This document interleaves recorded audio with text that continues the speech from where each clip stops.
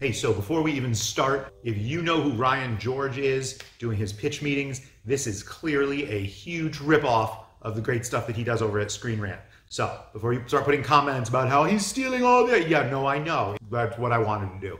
Hopefully you enjoy it. Here we go. Pew, pew, pew.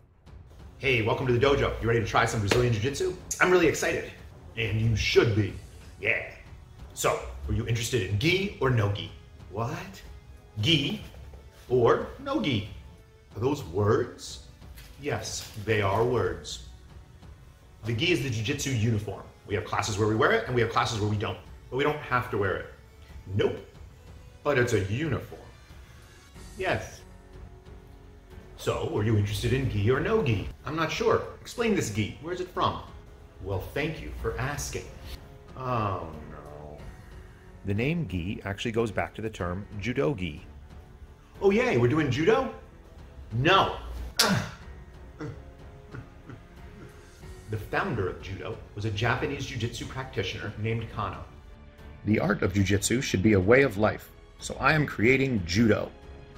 That sounds so nice. We aren't doing that. We're doing jiu-jitsu. So one of Kano's students came to America and traveled around accepting challenge matches wherever he could find them. His name was Maeda. Ooh, that sounds cool. Kano did not find it cool. I don't find this cool. You can't call it judo. Fine, I won't call it judo. I'll call it jiu-jitsu instead. Maeda beat up every last person in North America, and so traveled to South America, where he was introduced to the Gracie brothers in Brazil. He taught these brothers his version of jiu-jitsu. Later, Helio Gracie, the youngest brother, became considered the patriarch of Brazilian jiu-jitsu. So we wear the gi because it came from judo. And they wore it in judo because it was the style of the time. So we are basically doing 19th century Japanese cosplay.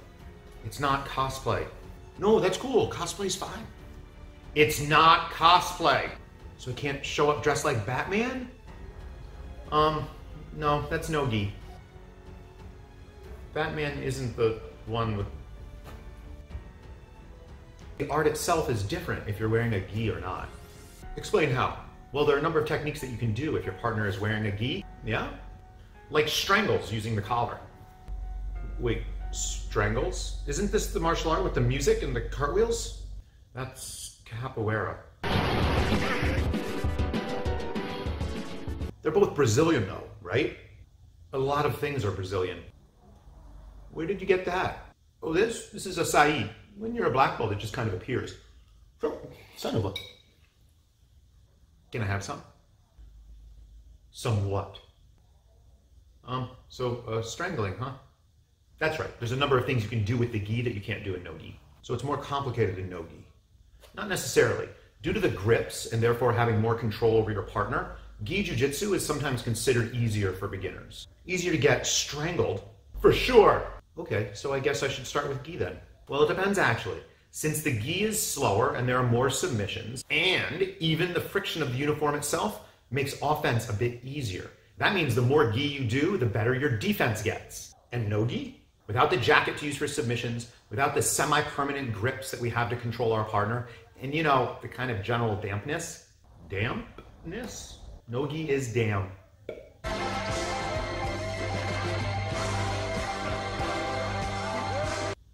I see. You think you do, but you don't.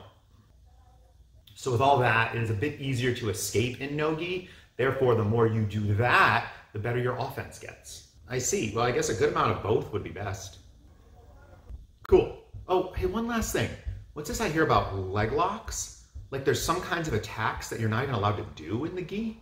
Oh yeah, no big deal. It's just once you put on a gi, you kind of feel like you're allowed to use your feet to do anything you want. But if your opponents touch them, they're a dirty, dirty cheater. Huh. Well, I can't imagine that they're too potent then. Oh no, they are by far the most devastating submissions. I guess people in the gi should start learning them too. Yeah, they should. Thanks for watching the video. Hopefully you guys found it funny and enjoyable, maybe even a little bit educational. If you can, please subscribe to our channel, hit the like button, share it, hit the enable notifications. do all YouTube things. They're all over here, whatever. I don't know where they're showing up. So, yes, thank you very much. Hopefully I'll see you on the mat someday, or at least through the internet. Bye.